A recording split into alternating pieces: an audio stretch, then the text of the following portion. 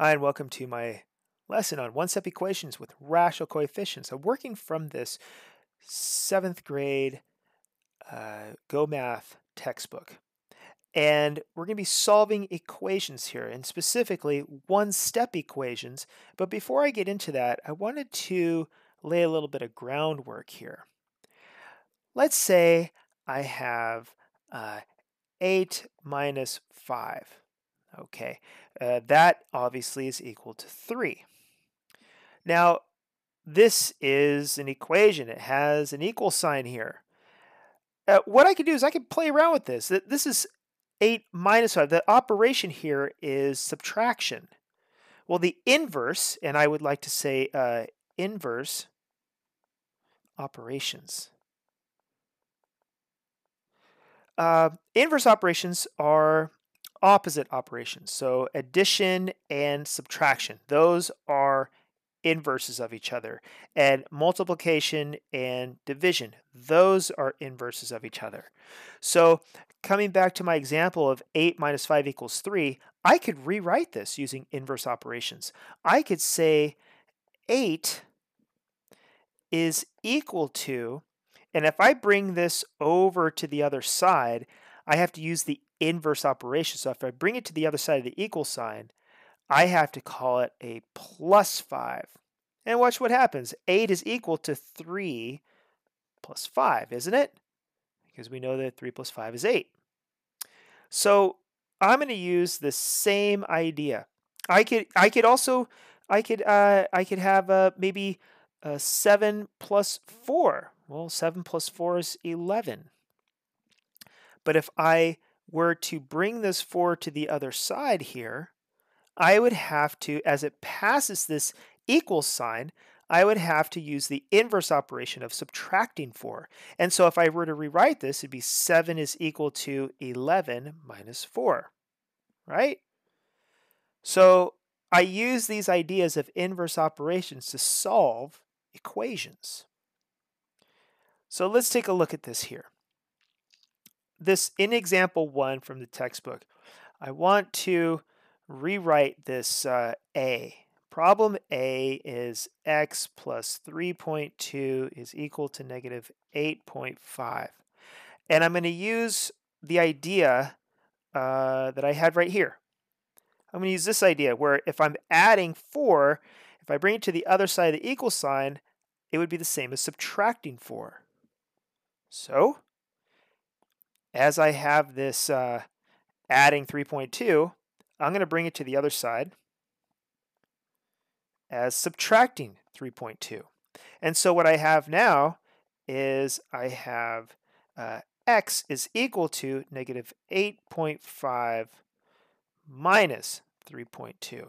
Now, you should be good at adding these types of decimals. I see it as you got to add them up here. So it's going to be a larger negative number, if you will. So negative, 11.7. And that's exactly what the answer was brought here. They did it a slightly different way. That's fine. Now, one cool thing about equations is when you solve it, which this is negative 11.7 is said to be the solution, it is now solved. We know what x is, and I should have written x there. So x is negative 11.7. How do you know? Well, you can plug, if you have your original equation, which is this here, that's our original equation, and if I plug in this negative 11.7 in for x, I should get negative 8.5.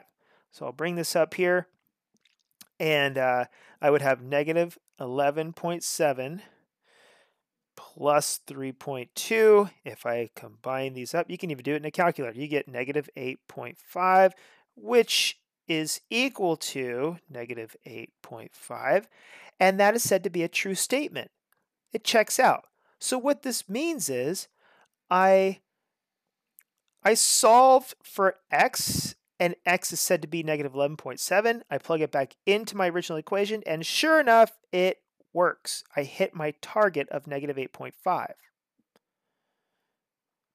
Now, there's another problem. B on the page, and that is negative 2/3 plus y, I believe, is equal to 8. And for this, we have, I'm going to want, how about I switch these? I could switch them to make it a little more apparent of what I have to do. So that would be y minus 2/3 equals 8. Now, if I want to solve for y, I have to move the 2/3 to the other side of the equal sign. But in doing so, it becomes, instead of minus 2/3, it becomes a plus 2/3. And I can now erase this part. So y is equal to 8 plus 2/3, which, wow, that's pretty easy. That is 8 2/3. Super easy on that one. Okay, and for C, for problem C, that is 30 is equal to negative 0.5 times A, and A is some other variable. It represents a number that we don't know yet, but we're going to solve for A. And back in inverse operation land, where I showed you here, I said that the inverse operations are always used. So inverse of multiplication is division. And so, coming back to this here, I can see that this is negative 0.5 times A. So the inverse of multiplication is division. So then A is going to be 30 divided by negative 0.5. And when I divide that out, you can throw it in a calculator, that won't matter so much. Then that would be negative 60. And usually what I didn't do is we usually box our answers. So that I found the solution, and I found the solution to this one as well. And for, I have one more on that page, which is D. Oops. D is that? I believe it's A divided by 3.5 is equal to 9.2. And it's actually negative in the front. Now, one thing that's pretty important to know is if you have A over 3.5 and then the negatives in front, it really doesn't matter where that negative is. If you have A and you decide to put the negative on the denominator, same thing, it is equal. Or you can have the negative in the numerator. Oops, but you can't have it in both spots, which is what I just did. 3.5. So you can have it anywhere you want. I'm going to elect to have it in the bottom because I'm going to elect to have it, I'm going to rewrite it this way. It's going to make it a little bit easier to solve. Let me show you. So if you have A over negative 3.5 equals 9.2, then let's look at what operation is happening next to the variable. And that's what you're always doing here. You're checking out the variable, what operation is happening with the variable. Identify that first. So I'm dividing by negative 3.5.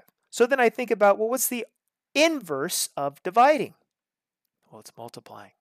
So A then, A is equal to 9.2 times, I'll put a big dot for times, negative 3.5. And so, negative 3.5. And that product is, it is negative 32.2. So that is what A is said to be when you solve for it. All right, so we're at this example 2, and it says a scuba diver is exploring at an elevation of negative 12.2 meters. That means she's 12.2 meters under sea level. And as the diver rises to the surface, she plans to stop briefly at a reef that has an elevation of negative 4.55 meters. Find the vertical distance the diver will travel. And we have a nice little graphic here.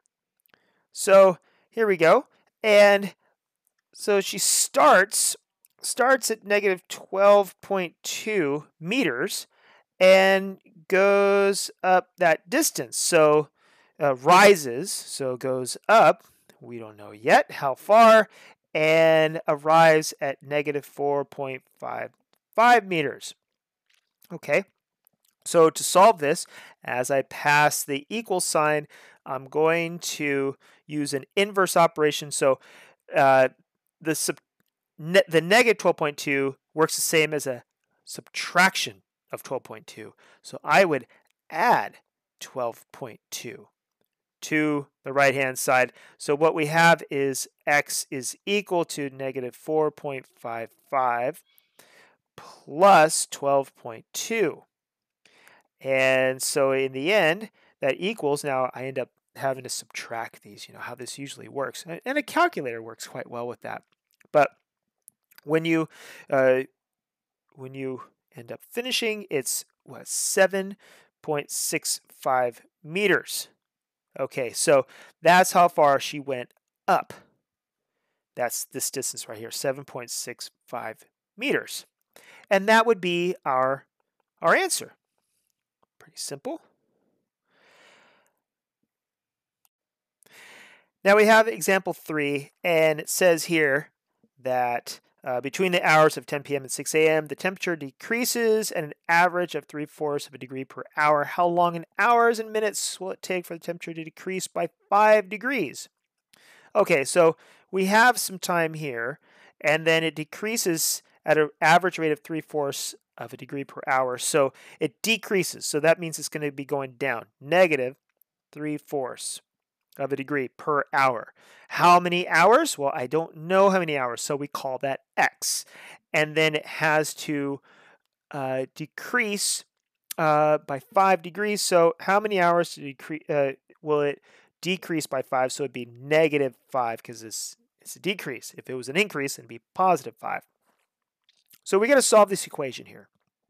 And what I'm looking at is inverse operations. I have to first identify, well, that's multiplication. It's negative 3/4 times x.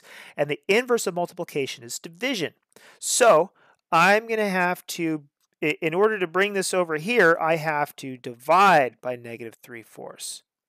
So what that looks like is x is going to be equal to negative 5 divided by negative 3/4.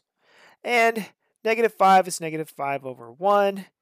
And I have to turn that division into multiplication. And when I do so, I have to flip the second fraction. Okay. Well, then what I have now is negative 20 over negative 3.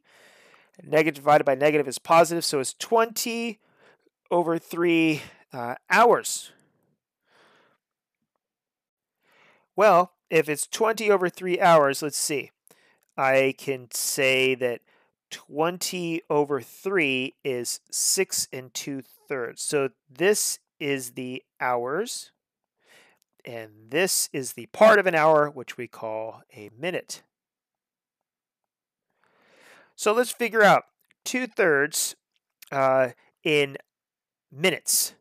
So that would be times, there's 60 minutes in an hour, so that would be 120 over 3, which is 40 minutes. Our final answer would be 6 hours and 40 minutes. And that's what you got to know about all in this lesson of solving equations with rational coefficients. Thanks for watching.